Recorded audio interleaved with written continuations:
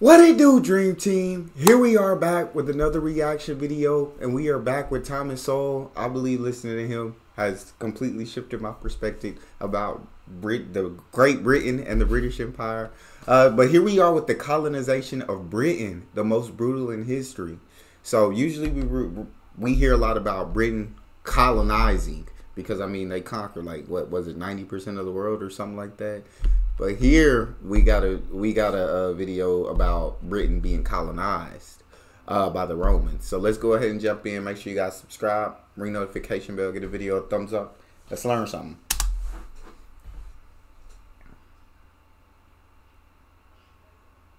During Caesar's raiding expedition in 55 BC, his fleet met disastrous weather in unfamiliar waters off the British coast, and his cavalry was unable to get ashore. Nevertheless, the discipline and armor of the Romans prevailed, and the expedition returned in triumph to Rome with captured British slaves marching behind them in the procession. Dang. Disunity among the British tribes continued to the Roman victory. A century later, under the Emperor Claudius, the Romans returned as full-scale invaders. Claudius subdued a large part of the island and was back in Rome in 6 months. Jesus. Yet the battle for the remainder of Britain continued on for decades. The British tribes took up arms with savage fierceness, in Gibbon's words, but they also laid them down or turned them against each other with wild inconstancy. The Romans, by contrast, proceeded methodically with a divide-and-conquer strategy politically and sustained and disciplined military operations. It was a difference that would distinguish the conquerors from the conquered in many parts of the world for many centuries to come.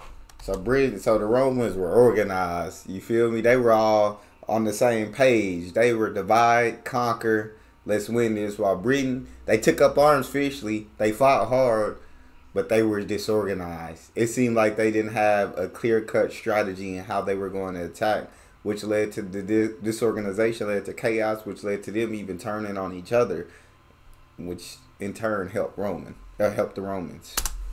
Among the other common characteristics of conquerors that marked the Roman subjugation of Britain were arrogance, greed, and brutality.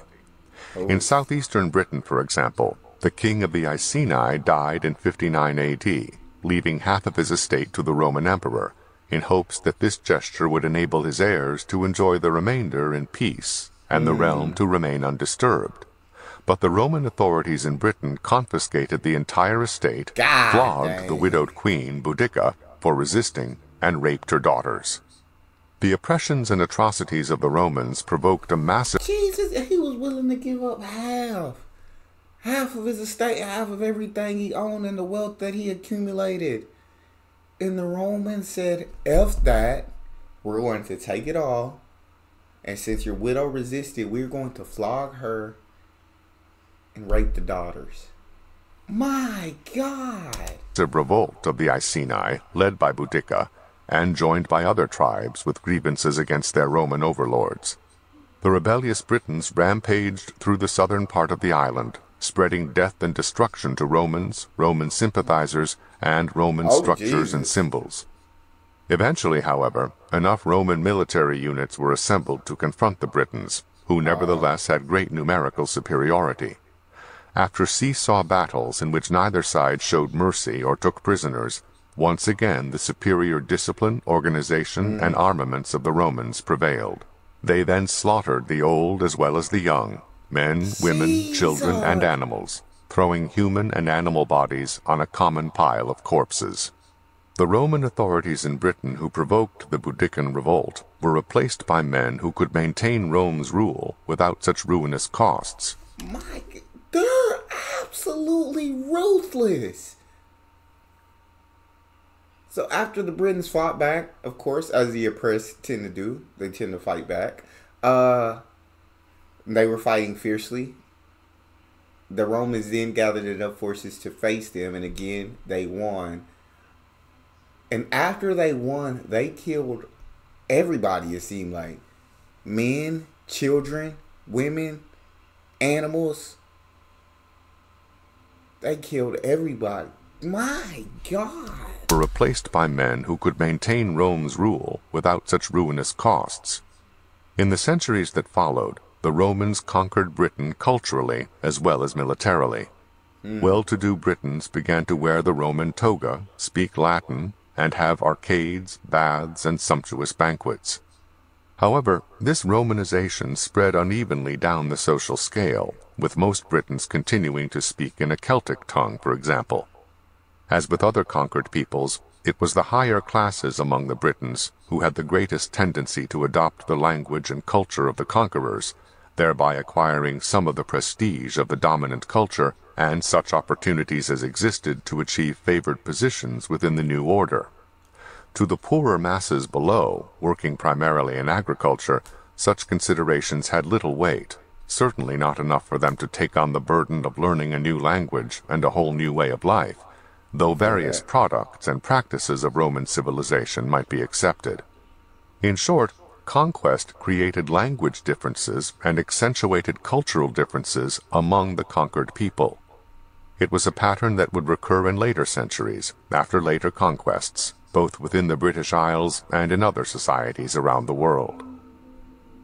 Under the Romans, towns developed, roads were built, and trade flourished. The more efficient Roman plow was used for farming, pottery and metalwork were imported, and new building methods were used and taught. Window panes were introduced by the Romans. So were such mundane things as latrines. Architecture made its first real appearance, as the Britons, used to huts, now for the first time saw buildings. Sculpture and representational art in general were also introduced into a country where art before had meant Celtic designs. So I guess almost every nation that has been colonized, right?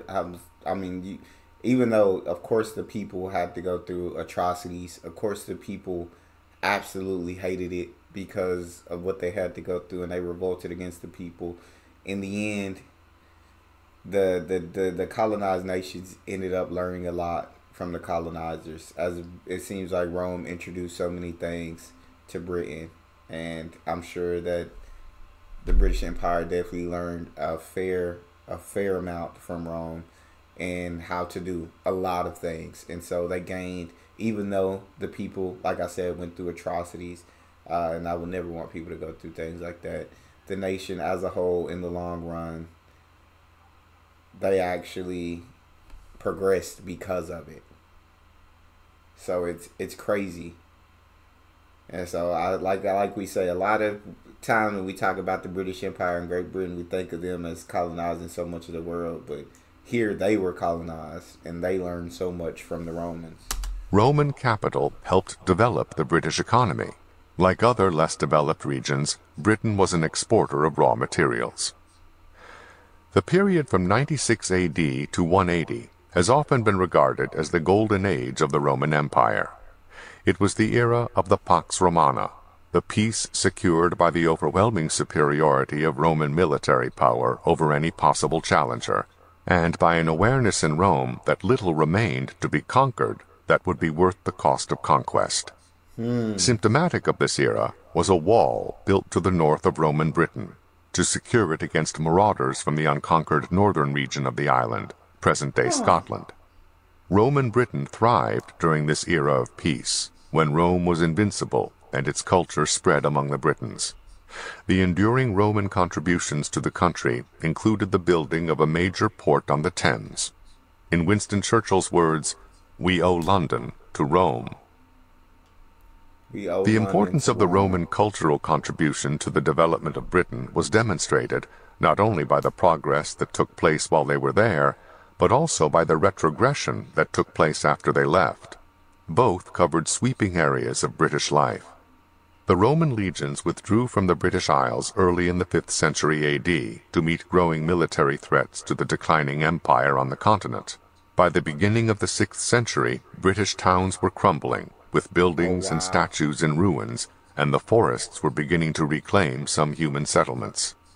Increasingly, Britain was raided and then invaded by fierce continental tribes, notably the Angles and the Saxons, two Germanic peoples from what is now southern Denmark and the northwest coastal plains of Germany.